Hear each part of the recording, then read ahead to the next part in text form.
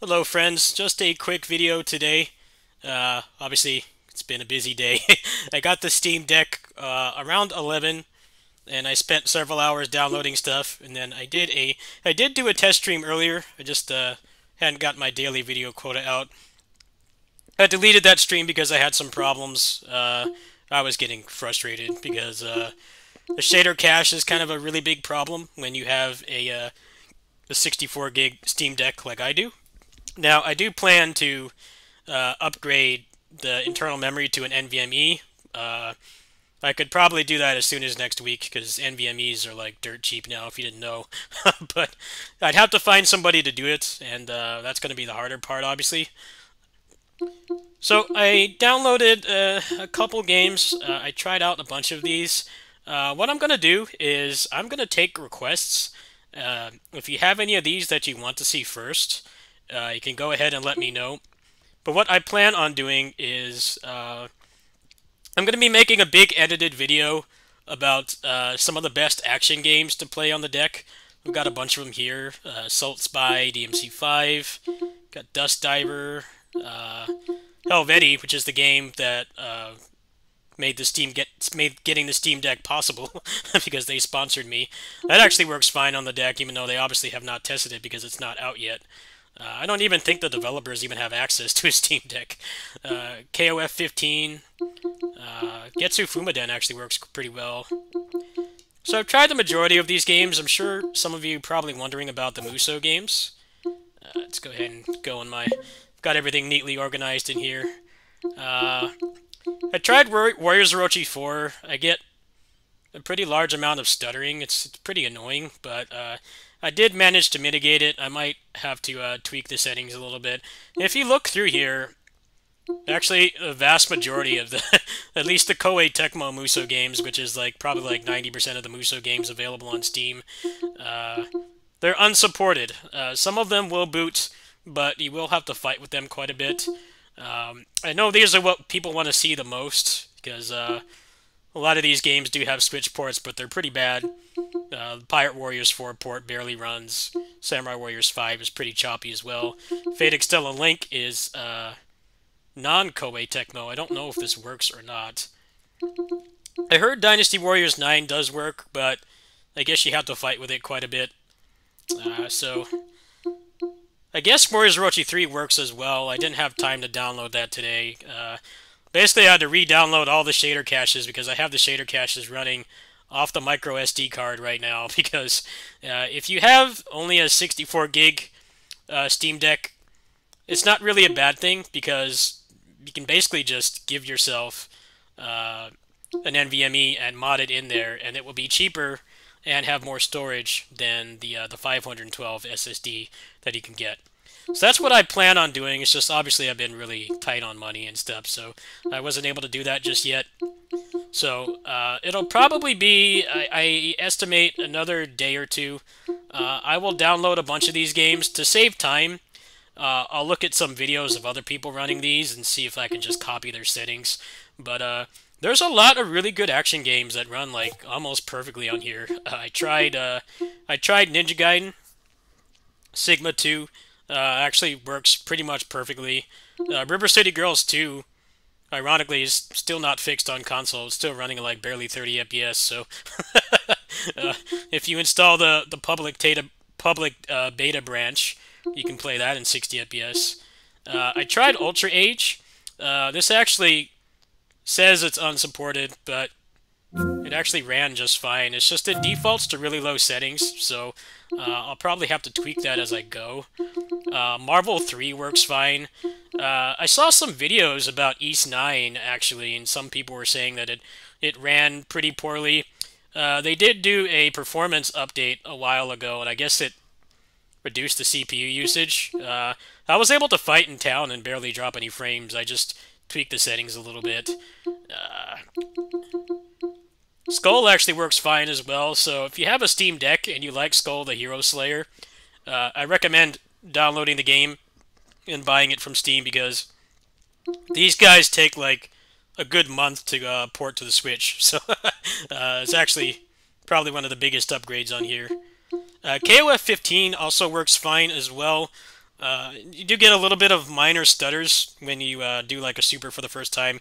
It's on Unreal Engine 4, so that's to be expected. But it just works out of the box.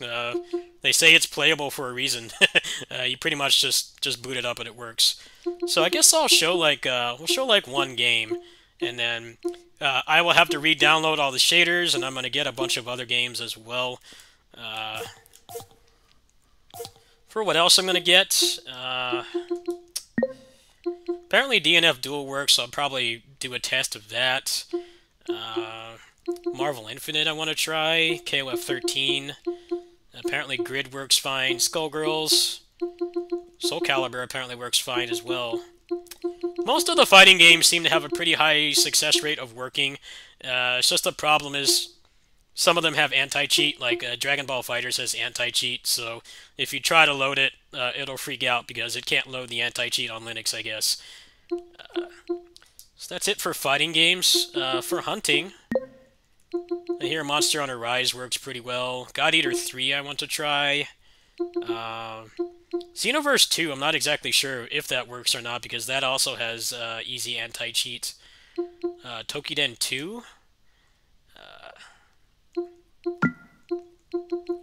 Couple games in here I wanted to try. Probably Devil Slayer, Critadel, Makata Blade, Monolith, a few others in here. So let's, just so this isn't completely just me talking, let's go ahead and load up KOF, since I know that that works. So actually I'm not running off the dock right now. I'm running off just a USB-C to HDMI adapter, which I use for my mobile content.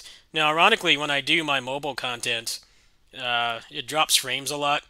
It doesn't drop frames, but what it does is the signal cuts out.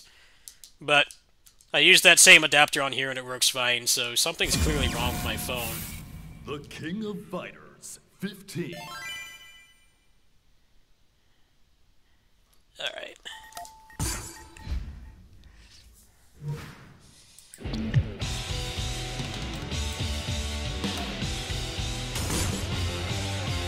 Select members. Match kicks off with an absolute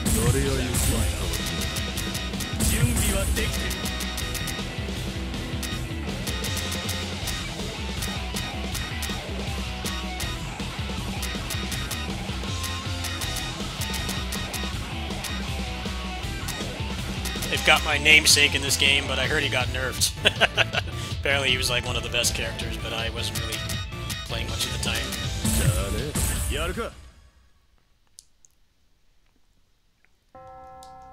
Select order. Setting this up was completely painless, by the way. Like, I pretty much just downloaded it and it worked. A lot of Steam games, you try to run them on the deck, you have to really configure them to either work at all or just tune the performance. But it seems like this game actually has like custom Steam Deck settings, so it just kind of works. Ready? Go!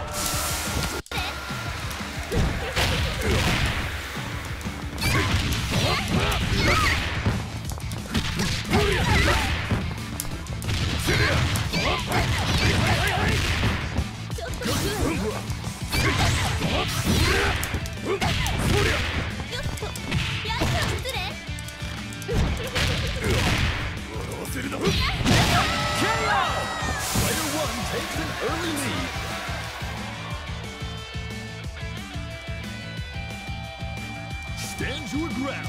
Ready? Go!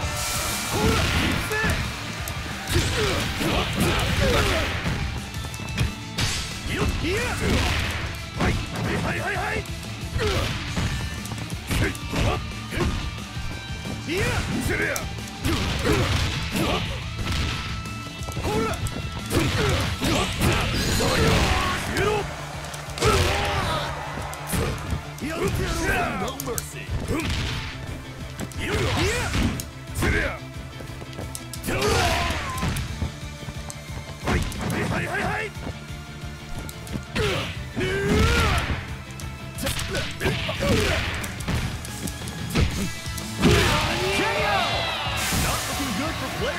I don't know what resolution this is defaulting to, but it doesn't look too bad. It looks above what it would look like on the Switch, pretty much.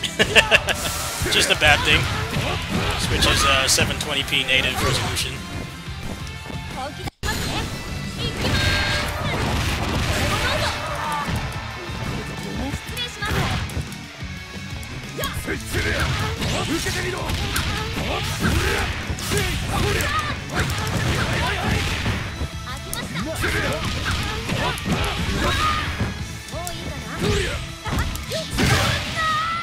Alright, so there's a match. Like I said, I'll be doing more of this later, but I want to look at my download section here.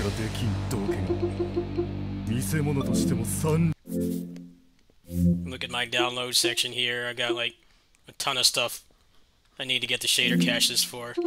Now, I've heard that if you load the shader caches off the SD card, there's problems, but so far I haven't really experienced any issues. I don't know how easy it's going to be to reverse that decision once I get the NVMe modded in, but I gotta pay like a good $100 for that and then find somebody local that can install it. So I'm not really experienced with the guts of electronics, so I don't know when that will happen. For now, it's probably a temporary solution at best, but I have a 1 terabyte micro SD card in here, so should be able to run everything. I want to do emulation as well. I want to try probably mostly just PS3 emulation, because my phone can already run everything up to PS2 and even some like smaller Switch games. So I don't really feel like it's necessary to go through all that. It's going to take me at least probably another day, if not 2 days, to reinstall everything. And then I'll have to make all the clips for the benchmarks, which is really easy to do on the Steam Deck, by the way, because there's a little performance overlay that you can just put on natively. Actually, editing the video won't be a problem. I'm just going to make like separate clips and then just drop them in a video editor and then just render it. That won't take too long, but reinstalling everything is going to be kind of a nightmare. So if you have any specific requests, go ahead and let me know, and I'll try to get to them as soon as I can. So thanks to, I should go ahead and shill here for a little bit. Thanks to the guys who made Helvetii. They were the ones that sponsored me for a video.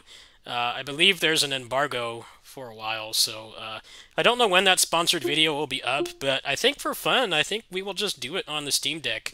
I'll be a double whammy video. I'll play through the whole game, and then I will also play through it on Steam Deck. Thanks for watching.